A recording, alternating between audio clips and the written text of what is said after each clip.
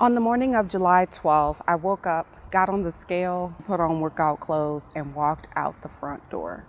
The number on the scale needed immediate attention, and the quickest, fastest, and easiest thing that I could do was walk the trails in my neighborhood. So that's what I did. I've walked this trail on and off over the years, but never with any consistency. But there was something different about July 12th. Sierra Friend, creator of the Moxie Life Planner System, says there's 3 types of goals: stretch, progress, and maintenance. And at this point, exercising with any consistency was definitely a stretch goal for me. But I knew that if I could achieve it, it would be life-changing for me. So I thought I would at least attempt the stretch goal of exercising with consistency. So the next morning, July 13th, I got up and I walked. And the following morning, I got up and I walked again and again and again. Before I knew it, it was the weekend. And I thought maybe I could take the weekend off. But I knew before, anytime I took a break, it ended up being a permanent break. So I decided no weekends off. So that Saturday and Sunday morning, I got up and walked. It's day 10. I've walked every morning for the last 10 days, at least 2 miles. And before I knew it, 2 weeks had gone by and the scale was actually beginning to move in the right direction. On day 23, I got on the scale and I'd lost 8 pounds. But my diet really needed some attention. So I signed up for a 1-week free trial of Noom. And the skills that I learned there really helped me get my diet in control. It's day 24 and I had a, oh, so this is how it ends moment when I saw a coyote on the trail. By the end of that 1-week trial, I'd lost another 6 pounds. And on day 30, I weighed in 15 pounds lighter. There was no way I was stopping now. My stretch goal had turned into a progress goal. I could clearly see that walking every day was impactful for me. And now, not only did I have vision, but I had action and I had progress. Days 31 through 60 are kind of a blur, and I lingered on a plateau basically the whole time.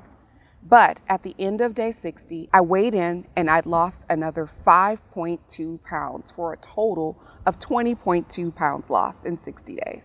At this point, it's September the 10th. School started, my routines have changed, and I had 3 straight weekends of travel planned.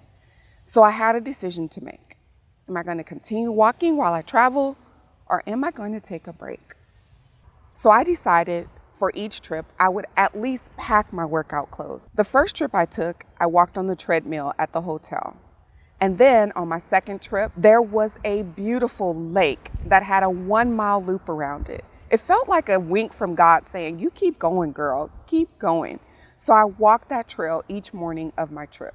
At the beginning of the month of September, I set a goal to walk 75 miles. At the end of that month, I was able to track 75 miles. First of all, I am not the after workout, show you how sweaty I am person. But today is day 85. 85 consecutive days.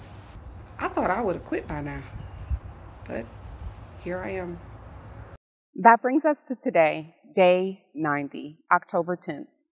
Since setting that stretch goal back in July, I have walked over 200 miles, spent over 80 hours on these trails in my neighborhood, and I have lost 27.4 pounds. That's a lot of walking. It's been an eventful journey. I've seen turtles on the trail. I've seen a snake, a coyote, and one morning I came face to face in a standoff with a raccoon. It's all been worth it though. I've met some of my neighbors. I've listened to hours and hours of podcasts and audiobooks. I've prayed for my friends and family while walking these trails. I still jump every time a biker yells, "on your left," even though I know they're coming. It just scares me for some reason. I don't know why. I've seen so many beautiful sunrises. It felt like an encouragement from the Lord to keep going. I've become a morning person, and I learned I can do hard things, and I can do hard things consistently. Daily walking has now become a maintenance goal for me. I want to sustain the progress I've made, and I want to continue pushing forward. So tomorrow, I'm going to wake up and I'm going to walk. On cold days, on rainy days, on windy days, I'm going to keep pushing. I'm also going to add in some at-home workouts for strength training, conditioning, and toning. There's a lot of pounds still left to drop on this journey, so consider this update number 1. Subscribe so that we can stay in touch. You can also follow Tending Together on Instagram, and you can request to join the Facebook group. So where are your health goals right now? Are they stretch goals, progress goals, maintenance goals? I'd love to hear from you in the comments below, because this channel is called Tending Together. It's not just about my goals, it's about our goals and pursuing God and goals in a supportive biblical community. See you next time.